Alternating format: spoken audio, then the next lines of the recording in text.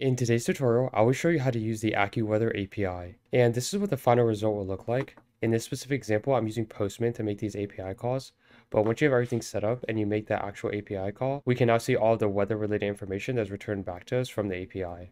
So to start this process, the first thing we need to do is to go to the AccuWeather website. Once you're on a website, create an account. Once you've created your account, you should now see this page. If you hover over your email, you should see an option that says My Apps. Go ahead and click on that. And now you should see a button that says Add a new app. Go ahead and click on this button. Once you're on this page, you just need to fill out all the basic information. So just your app name can be whatever you would like. And just make sure to select all the options that apply to the project that you're making.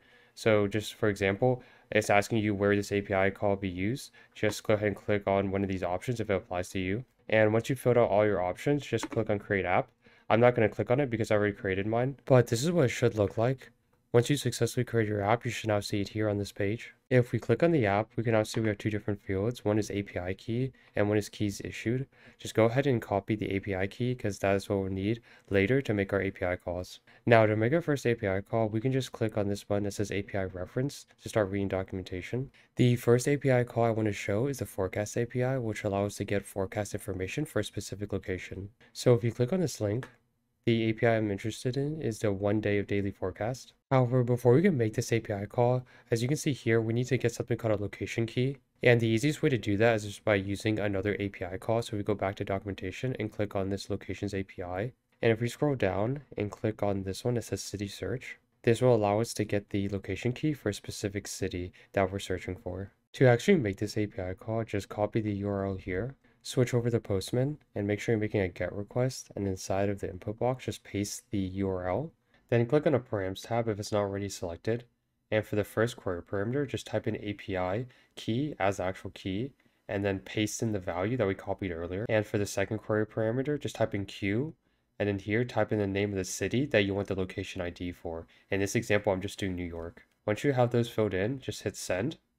And you should now see a response very similar to this where you see a key and then here's the location code specifically for New York City. Now go ahead and copy this key value as we will be using it in the future API calls. Now if we go back to documentation that relates to the 1 day of daily forecast API call, we can see here that this is the URL endpoint that we need to hit, and the only thing we need to replace is the location key at the very end.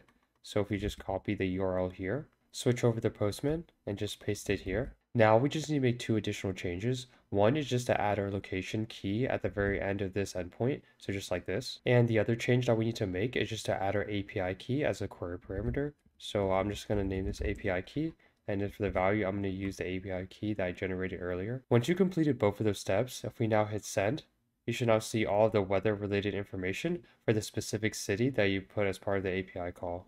The next API call I want to show is the 12-hour forecast, as you see here in the documentation. All the steps are going to be very similar to the previous API call, except we just need to replace the resource URL. So just copy it here and then switch back to Postman. And I already have mine set up, but the only change you need to make, just like the previous API call, is just to add the location ID as well as your API key.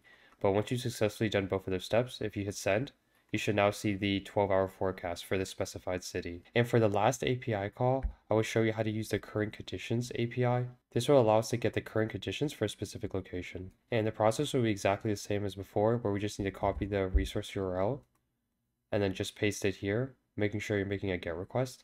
And just as the previous two API calls, just make sure to paste in your location ID as well as your API key and then hit send. And in the results, we can now see the current conditions for the specified city. And that is the end of this AccuWeather API tutorial. If you found this video helpful, please like the video and don't forget to subscribe for more content.